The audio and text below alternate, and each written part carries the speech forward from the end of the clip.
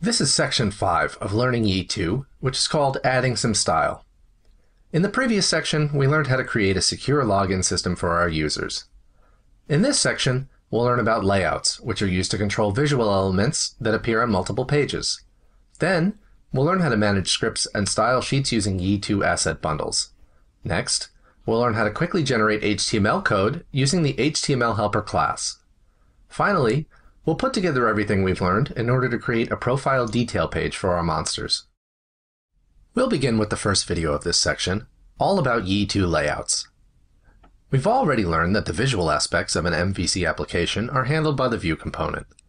However, most application views contain elements that are common to multiple views, and it would be very tedious to have to edit these elements in individual view files when making changes.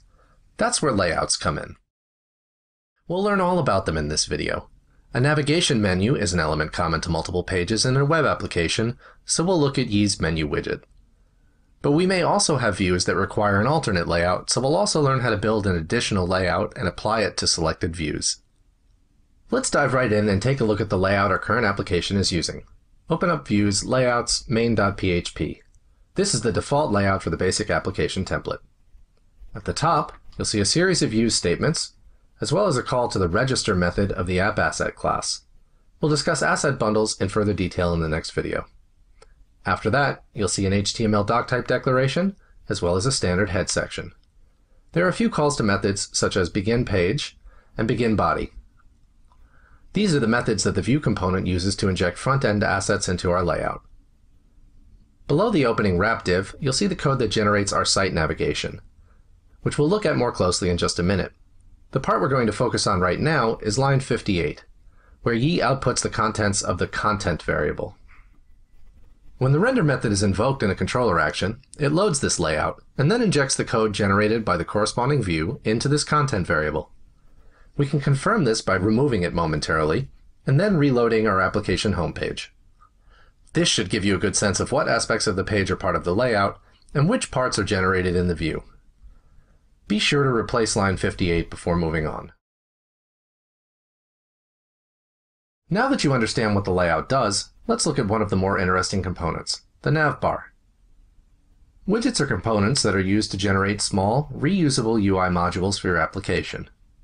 If it isn't already obvious, Yee integrates with Twitter Bootstrap in order to shorten front-end development time. The navbar widget simply outputs HTML code to generate a Twitter Bootstrap navbar. We're not going to be creating an award-winning design for our application in this course, but let's edit a few of the default options just to see if we can learn how to customize its appearance. A logo might be a nice addition to our site layout. We've included one in Web, Images, Logo.png in the code samples. In order to include one, we'll need to get rid of the black bar at the top, which means changing the navbar inverse class to navbar. We'll also get rid of the navbar fixed top class in order to allow it to scroll with the rest of the site. Next, we'll change the brand label setting and replace the default text with an image tag. Next, let's change our links in order to accurately reflect the main pages of our application. You can configure your menu using the Items attribute of the nav widget. Let's change the home page link to a members link and link it to our monster listing page. Simple enough, right? Skipping ahead, if you look at the code that generates the login and logout links, you'll notice that it uses a ternary operator in order to generate a login link if the user hasn't logged in yet, and a logout link if they have. We could do this with our register and profile pages, but instead, let's learn an alternate syntax. Create two more configuration arrays, but this time give them an extra index, visible. This takes a Boolean value, which determines whether the menu item is displayed or not. In the case of our register link, we only want it to appear if the user hasn't logged in yet. Conversely, we only want our profile link to appear for registered users. Also notice that the URL setting for the profile link, we provide a second parameter to the action update in the monster controller so that the application knows to load the currently active user's profile. Head over to our browser, and you'll see that our register links appear as expected. Login is Dracula, and you'll see that the register link will be replaced with the profile link.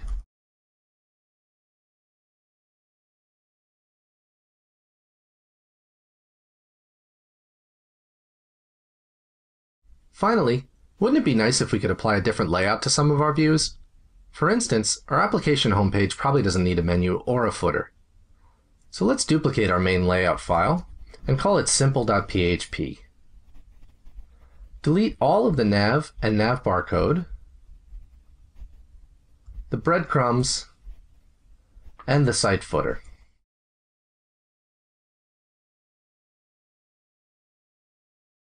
Next, switch over to the index view, which is located in Views Site.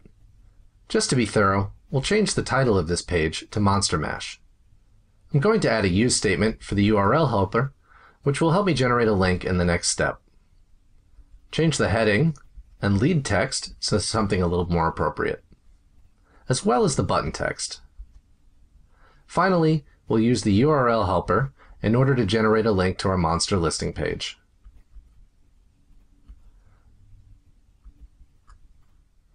The last step is to tell our view to use the simple layout. This is achieved by opening up the site controller and modifying the action index method. Set the layout attribute of the controller equal to simple. Now, open the home page of your application and you'll see that Yi has applied our simpler layout. But click on the button and you'll see that the interior pages are still using our main layout. Now that you understand what layouts are and how to use them, you should feel comfortable customizing elements that appear in multiple views in your application. In the next video, we'll learn how to manage front-end assets, such as JavaScript and CSS, using asset bundles.